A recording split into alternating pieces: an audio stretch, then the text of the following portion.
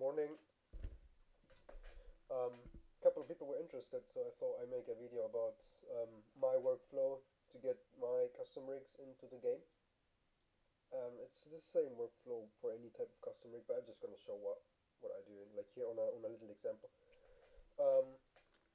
Because the rig in the end is quite complex.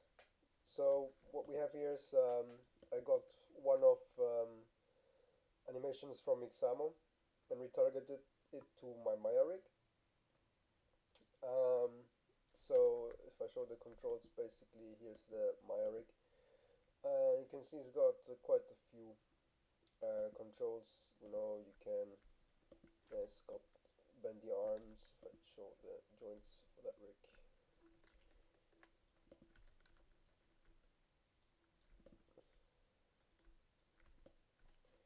you can pretty much see we have lots of control over areas. We don't want to twist because the twist is taken care of. But we can shift volumes around, do all sorts of cool stuff. We've got these little joints here that maneuver the volume and preserve shapes and stuff. So lots of things going on here, and I want all of this to reflect then back in the engine. So what I did is I have these joints as a separate skeleton rig. I stripped down all of the unnecessary joints, like the ones that I skin. For example, in these volume joints are these end joints, so actually don't need the these base joints for them. And there's other joints that I actually don't need. For example, all the end joints, I don't skin to them. I can strip them away. End joints on fingers, lots of stuff. So like now the rig has about, I'd say, 450 joints, and when I optimize it, it goes down to 290 or 300. Can't remember. It depends a bit on what I include and what not. Right now, for example, I'm not including any toe stuff for the foot because the characters are all gonna be wearing shoes, so no need to do that. Also, I'm not including facial joints, with which I am planning to experiment with in the future. I haven't done that yet, but that's another topic right there. So let's just hide these joints, and I'm gonna show the actual skeleton rig that I then export. Right. So this guy is the skeleton rig that I make. You can see it's just everything on the one root as it should be for the game engine, and the root is at 000 unless I use root motion, but I'm not gonna go over what root motion is. You can look that up yourselves if you don't know. But it remains, since I work with in place, it remains stationary at 000, and thus makes the pivot point for my character. This clip is already baked to the skeleton, and the script for that is really simple. Yeah, it's just a few lines of Python. Oops, the proc is broken. Let's put it back in. So I literally just go over the hierarchy of this one and parent constraint to any joint I find underneath this group, and then connect the scale channels. I connect the scale channels separately because if you connect them via the main scale, like .s, and then bake it out, you can see I could either just bake the .s here, but I just chose to go with individual channels because that's more stable. But it was baking then to the individual channels, so it retained the .s connection even after the baking, which caused some weird issues. So that's something maybe people could be aware of. So right after I run the bake command, it just snaps all the joints into place, and because it does the parent constraint with no offsets and the direct connections, so everything then matches. And then this skeleton has like all the keys, and yeah, so after that I export the skeleton, to FBX. That's pretty standard. And once it's in FBX, I import it to the game engine. Now there's still a bug in the game engine 4.10, which breaks my entire clips if I import them into that. So I have to import that into 4.9, which works fine, and then export that back out and import that export back into 4.10, which then works again. I have no idea why, but it's already a reported bug. So hopefully it will get fixed. But now back in, let's go to the engine here, and now somewhere is the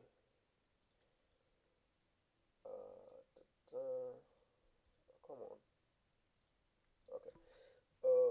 Animations, movement, jump rolls. I've got this guy here, which is the jump roll that I just made, and I imported it.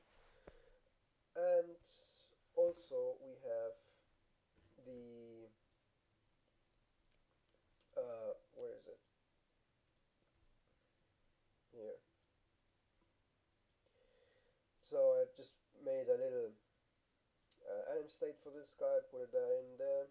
I'm not gonna explain the engine here. And right, so let's have a quick look at how it looks like then in the engine. So basically I meant this jump roll to be the jump when you crouch, right? So if you stand up, you jump. I'm gonna use the jump function, and that's basically moving the character up in the air, and if you sprint and jump, you're gonna jump further and stuff like that. But if I crouch, I don't want to leave the air. I don't want that. So if I hit jump now, she's gonna dash forward and do like this jump, right? This like roll jump. And right now I only have this one direction. So if I like hit the A or D key and hit space, she's still just gonna do that one jump roll. So that's something that I'm gonna make today as well, is the other directions for that jump. And for that I'm just gonna quickly modify the Maya animation. So if we go back to Maya, I can show you what I'm gonna do here. Some pretty hacky, cheaty stuff. So because I'm not using root motion, I have the ability to very quickly hack these things together, right? So I set on the global control, which is the one that controls the whole character. I set a couple of keys here, and I set them in a way like, for example, this key, obviously key on frame 1 and 28, start and end, and then I set one here, which is about when she leaves the ground, and then I set another key when she's back on the ground, right? So if I jump onto the graph editor here, let's pick rotate Y. I can then choose the direction of the jump by just manipulating these keys here. So for example, if I want a jump to the right, I'm just gonna put in here minus 90, is that? Yeah. Right, so I'm rotating in minus 90 on these two middle keys while she's standing there, right? So if she's facing forwards, then in the first 10 frames she's gonna rotate 90 degrees, do the jump roll, be on the ground, and when she's getting back up, she's gonna be facing back forwards again, right?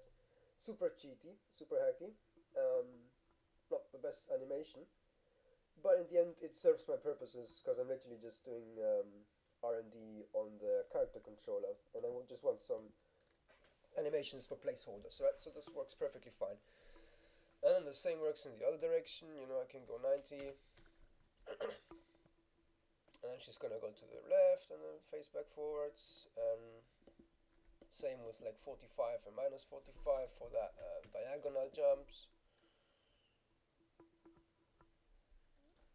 Minus 45, and for the jumps like backwards, I'm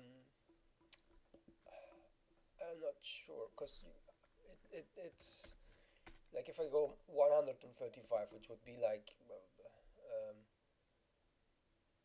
back, like left back, diagonally. I could do this,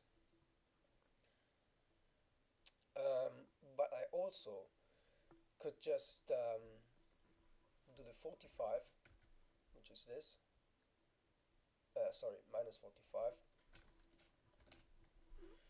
which is that, and then just play that backwards, right? So she does a backwards roll, for example, and I think that's what I'm gonna do, and I'm gonna keep it that like that that simple and cheap, by just reversing the animation in the end and be done with it. Um, I think it's usable. I could set some more keys to change the weights, cause my retargets happen on a offset node. So, for example, if I pick a control that I haven't modified yet, like the head, for example, it's got no keys in it. All the keys are in this mocap group. So this is where I retarget the mocap to, and which leaves me with the actual control free of channels, so that I can do offsets in the end. For example, I did like here with the legs, for example, I corrected some of the issues that we're having, or the knee was facing, like was going through the ground, so I had to pull it up a bit. Um, Stuff like that can all be corrected with this system, by having offsetting groups, that you then store your mocap onto. Here, for example, I used the pelvis, bone or control not to be the actual hip control, but the center of gravity or the full body control, so that like these things, so the full body follows as well. It's not important. It doesn't matter how is it, but a general rule of thumb: if your character is doing big actions with the whole torso that involve great rotations, like this, she's basically flipping upside down for a while and then rotating back up. Um, you don't want to use this control, because then you're gonna leave the full body behind, and you want to move the full body with it. If you do that, you don't want to separate your whole torso from the full body on greater rotations. You want to move the whole full body and then be able to use the hip control as a little offsetter. Yeah, so a quick thing that I can also show you here is how exactly the retarget was made, because that's pretty easy. So if for any of you that it's actually working with Maya rigs, or I guess same methods would apply to Blender or 3ds Max, um, is to have the skeleton. Let me just grab that skeleton that I had somewhere. Uh, it was a Mixamo download. Where is it? Ah, here. Mixamo anims test. Sprint forward roll. Actually, no, I have a scene that does that. Where is it? This one. I just saved this one, so I'm not gonna save now. Right, so it's loading this other scene up. Basically, this scene is an in-between step that I had. Yeah, exactly. So here you can see what I did to retarget the skeleton properly. So this is the Mixamo skeleton. It's a little bit bad that even if I specify root motion, it doesn't project the root motion onto a proper root bone. The root bone is always the hips, which is really broken. You can't use these for root motion because of that. But anyway, so I reproportion the skeleton. So first off, I go to like frame -10 to have a nice smooth T-blend. And then I basically zero out all rotations and go to a nice T-pose, or in my case A-pose or M-pose, however you call that, and rematch the proportions. Like I rematch the lengths, I rotate the bones to be in place, and the clavicles I didn't rotate. I actually snapped the hind arms, because the clavicles are already zeroed out like by default. So the other skeleton had them like in the middle of the volume instead of at the front. Um, I don't do that. I set them where the clavicle bone actually pivots from. Anyway, so I reproportion the whole skeleton to match my rig in T pose, or this A pose, and then I have these controls, and I wrote a little piece of code that then maps. It's basically two arrays, like an array with my controls and an array in the same order with the joints of the driving skeleton, and then I literally just go through those two arrays, constrain parent and from the joints to the controls, and then just bake that constraint out, and then I haven't done that here, so I could actually just quickly do it and show you. Need to go down. It's all still very messy here because I just have been writing all of this stuff. Where is it? Get the bake rig. No, that's not it. Or was it that? Yeah, so this is basically all the reproportioning that I do for the Unreal Engine skeletons. The Mixamo was a little bit different, so I just did it manually.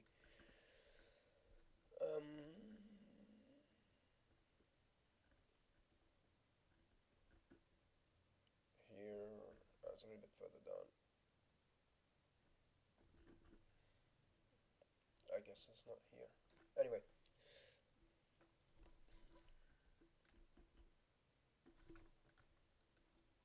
Here is it. Okay, so basically here's the two arrays. You can see UE4 control, SE1 control, which is my rig. And basically, control is a little bit misleading because this is actually the bones. And these are the actual Unreal bones, but this is the Mixamo bones. So I just made a new array with the new names. And these are then the controls that get baked out. So then further down in here, that's basically like a 5-liner. Just go through the two arrays and parent constrain them. And I actually didn't declare these two guys. So all of this is set up in an automated proc that does this automatically. I just deconstructed it a bit to do this whole thing manually for this other rig. MCP, JRP, you fucking all of this fun.